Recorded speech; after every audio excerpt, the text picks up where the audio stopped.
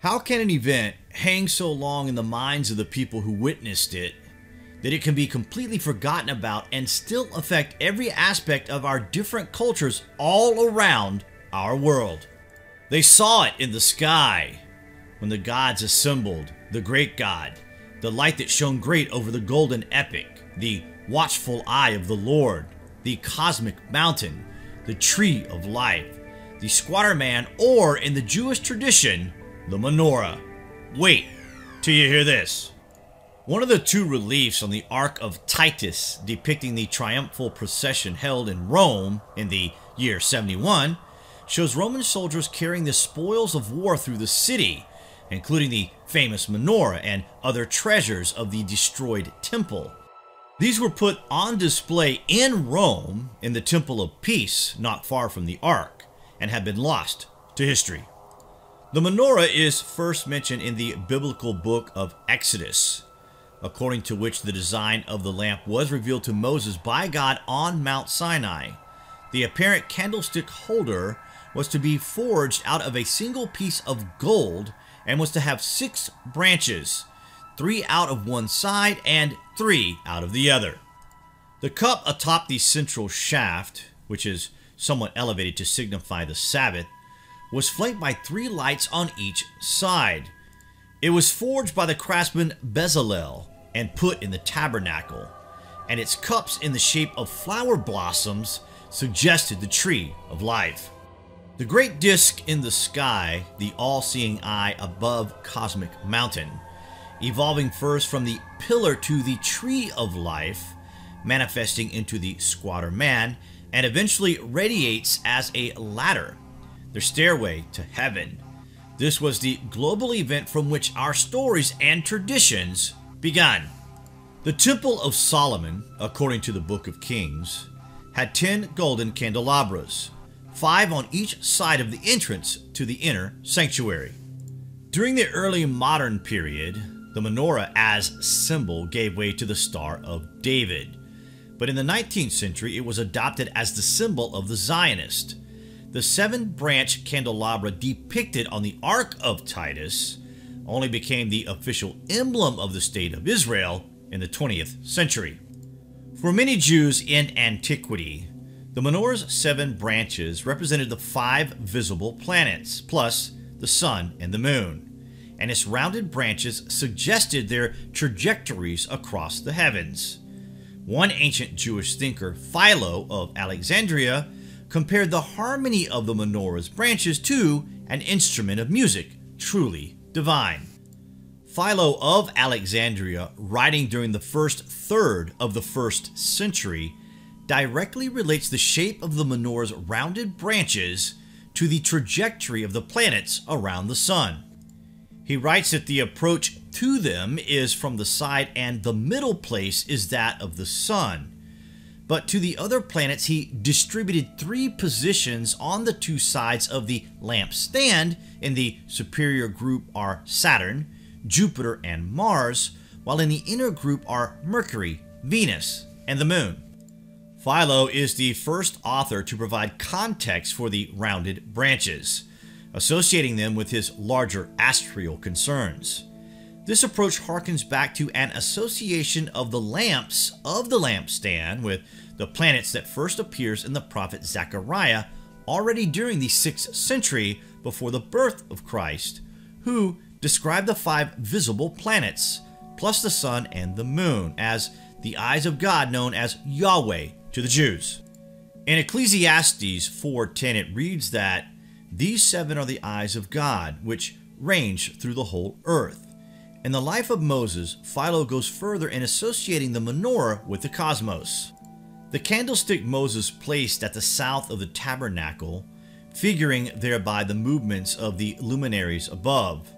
For the sun and the moon and the others run their courses in the south far away from the north, and therefore 6 branches, 3 on each side, issue from the central candlestick, bringing up the number to 7.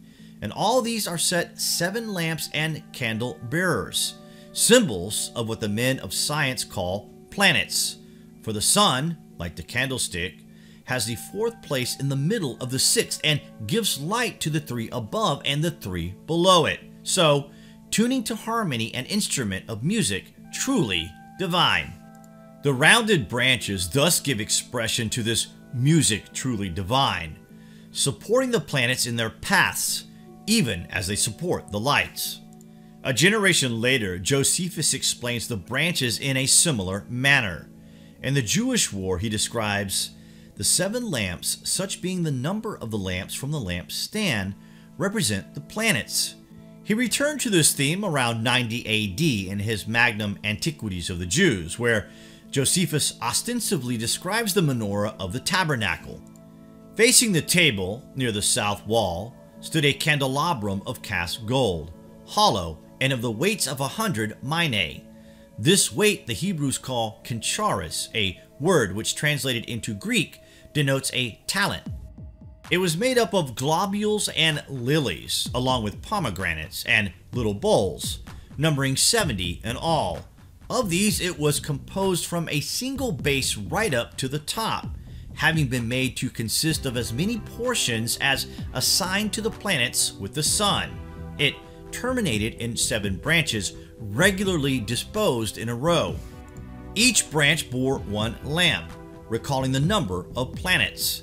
The 7 lamps faced southwest, and the candelabrum being placed crosswise. Philo and Josephus explain the menorah as a representation of the cosmic order. This interpretation might have seemed quite reasonable to a Roman audience, and we are reminded, for example, of a silver statuette of the goddess Tutela, the heads of 7 planetary deities set on an arc above her in the heavens. Roman readers and viewers may have made this connection as well. Similarly, each of the branches of the menorah supports one of the heavenly luminaries, Zechariah's eyes of the gods. The pattern for the menorah must therefore begin with the vision of the cosmic mountain, emanating the points of light at the top, radiating plasma. A stunning petroglyph found in Siberia shows us overwhelmingly that this was the case, encompassing the Squatter-Man theory. You can clearly see the menorah is yet another representation of the Taurus field, the Squatter-Man. Similar examples are found in Mexico, India, and even in the Armenian highlands. In James Churchward's Lost Continent of Mu, we meet Narayana, the 7-headed serpent, the symbol for the creator and the creation, and it matches the menorah with striking detail. It doesn't matter which culture or religion you belong to, or how deep your belief in either God or the devil has become, for all these stories in humankind's everlasting perception have manifested in the minds of the observer. Their perceptions are responsible for what we believe in today. Our gods, our beliefs. Of course, there must have been an intervention. Our knowledge about where our knowledge has stemmed is another classic enigma that is bound with no conclusion. This means there must have been an effort to teach people by some universal source, maybe by cosmic. Harmony is the accessing of the Akashic, but in terms of gods and religion, this is it. This is the path to truth, and it's one that billions of people need to know about. The Greeks, the Hindus, the Mayans, and the Aboriginals are all telling the same stories. They tell us it was God, the many gods. They say they saw it in the sky, and they begin the documentation in the shelter of the caves before we re-emerge and begin to remember the time when our kind were forced back into the earth, when Kronos went supernova, the god whom once shone over the golden epic. In a modern translation from the original Hebrew, the passage in which the phrase Lucifer or morning star occurs begins with the statement, "On the day the Lord gives you relief from your suffering and turmoil, and from the harsh labor forced on you, you will take up this taunt against the king of Babylon, how the oppressor has come to an end, how his fury has ended." After describing the death of the king, the taunt continues. "How you have fallen from heaven, morning star, son of the dawn. You have been cast down to the earth. You who once laid low the nations, you said in your heart, I will ascend to the heavens. I will raise my throne above the stars of God. I will sit enthroned on the Mount of Assembly, on the utmost heights of Mount Zephon. I will ascend above the tops of the clouds. I will make myself like the Most High. But you are brought down to the realm of the dead, to the depths of the pit. Those who see you stare at you. They ponder your fate. Is this the man who shook the earth and made kingdoms tremble? The man who made the world a wilderness, who overthrew its cities and would not let the captives go home?